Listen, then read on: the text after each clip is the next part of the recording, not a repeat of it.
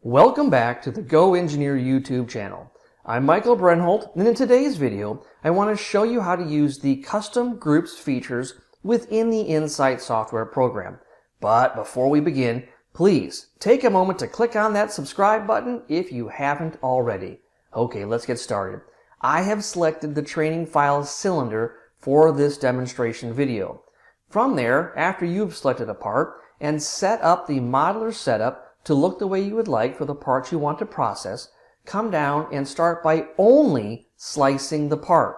Once you slice the part, come over here to the left-hand side and click on the Tool Paths tab and select the Custom Groups. Once you do that, come back over here to the right-hand side and select New Custom Groups.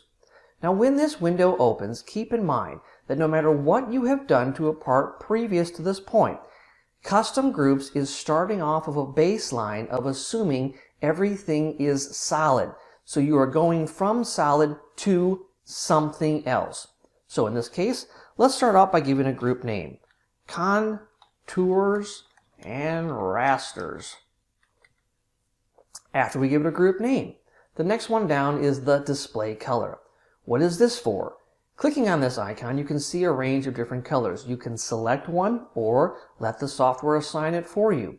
What this does is as we change things within a slice file, it allows you or anyone else following behind you to clearly see what has been modified within that part. Moving down, we're going to leave the toolpath material as model. Contour style, well, it's already single as the norm, so we're going to change it to multiples. When you do that, I can change the contour width. Now keep in mind that this width, if I click this drop down, is set currently between 16 thousandths and 34. That is based on the tips we assigned when we selected the modeler setup to begin this. So this range will change depending on the tips that you originally picked. Number of contours, again, it's assigned as 1.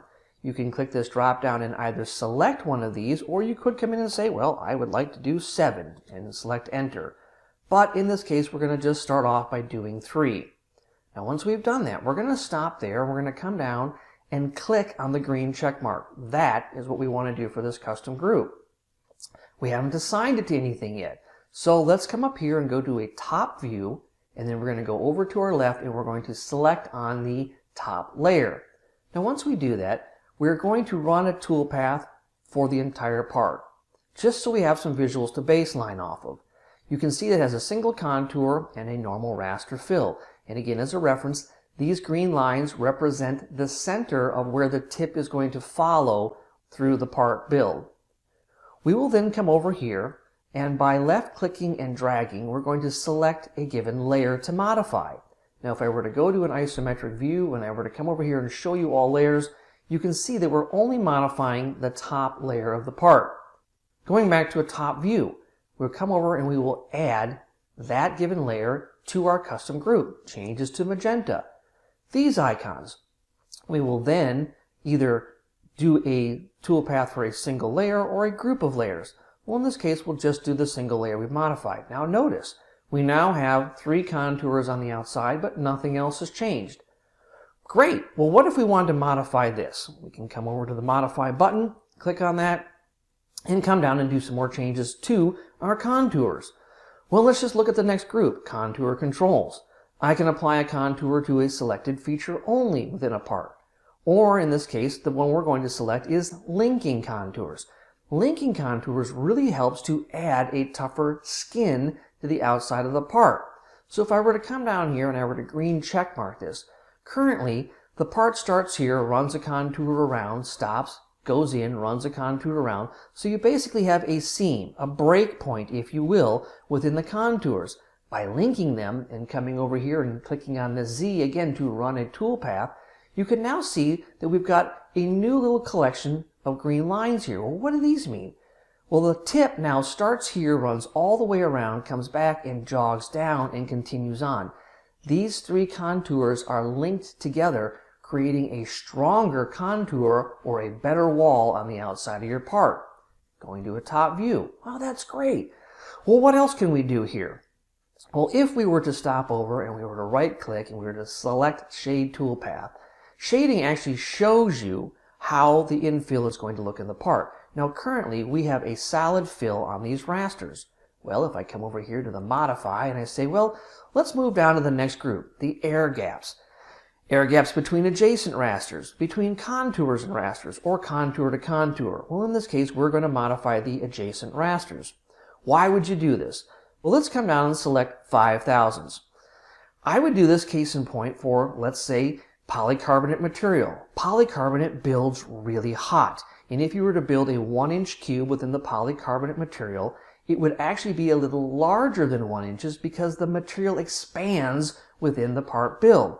But if I created a little air gap between the rasters, doesn't really change the structural properties of my part, but by green check marking this and coming over here and clicking on my Z, I now have a little breathing point between my rasters so that when I build this part, the polycarbonate won't swell and make the part larger. Now what does this look like? If I were to page down one layer, you can see solid, page back up, small air gap. Okay. One more modification, coming back to modify again. If I were to skip up here to the infill parameters, we're going to skip this drop down, which is going to be the same as the sparse fill controls in a moment, and we're going to go to the next one, raster width. Again, this is the same as the tips that you had selected for the contours. Within this range though, let's say I also wanted to speed up my build. Well, if I came down and selected the 34,000s, it's not going to change how my part looks, but because it's extruding more material, increasing the width, it speeds up slightly, but it still speeds up my build. If I were to say, do a 34,000s, green check mark it, again, come back over here to the right, click on my Z, now my tool paths are even larger, so that as I look at this, this layer will build a little bit faster than the layer below it, because this layer has smaller tool paths and there's more material being built within it. So those are some quick modifications on a given layer. Well, let's move on to a new custom group.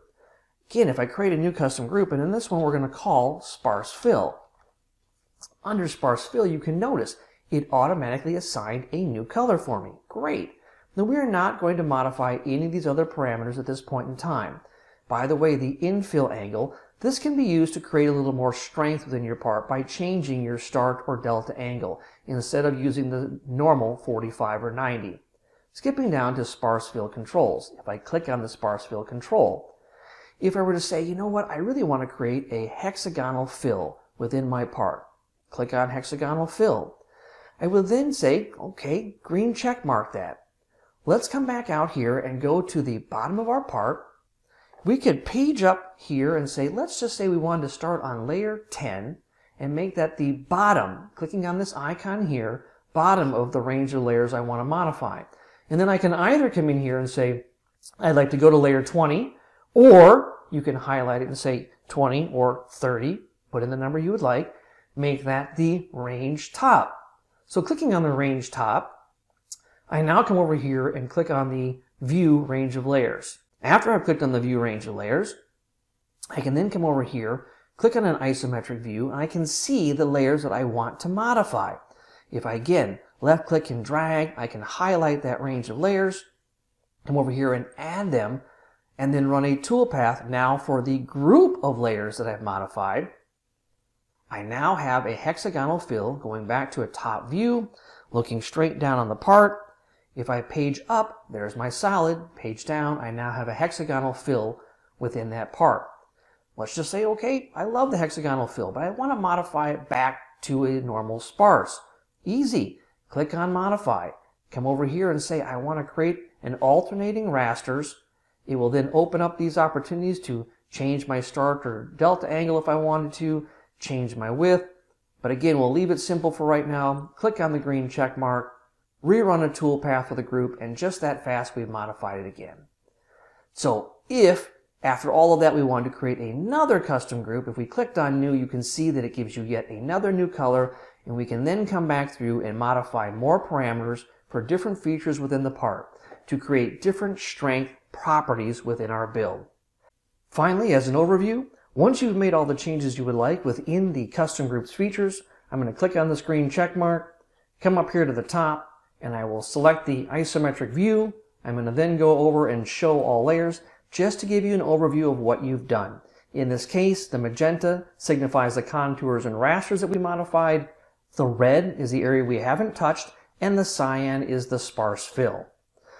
Once you've completed all the changes you would like within custom groups for your part, come back over here to the right-hand side, click on these double arrows, go back to the modeler setup page, run a support structure, then create a tool path for both your model and support material, and then file, save as a job, you're ready to build. So there you have it. There's a quick overview of the custom groups features within the Insight software program. If you have any other questions, please feel free to reach out to us at GoEngineer.com, and thanks again for spending a little bit of time with me today. Bye.